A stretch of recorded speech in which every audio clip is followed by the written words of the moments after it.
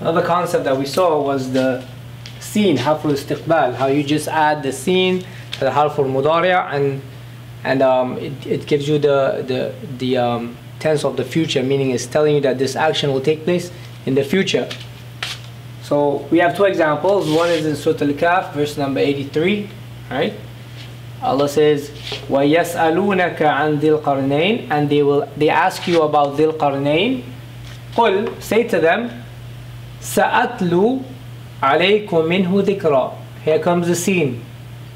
سَأَتْلُو, I will recite unto you. So tala yatlu is the verb to recite. The scene is added, sa'atlu, and it becomes I will recite. Sa'atlu alaykum minhu dhikra, I will recite unto you something from his story, something about his story. Okay. The other example is in Surah Al-Baqarah, verse number 58.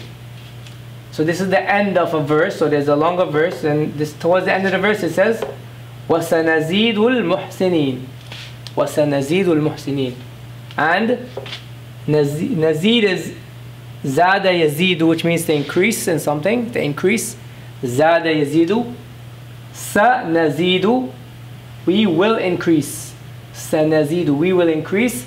Al-Muhsinin, those who do good deeds, meaning we will increase them in their reward. Okay, so those are some examples. Hopefully that helped you, inshallah.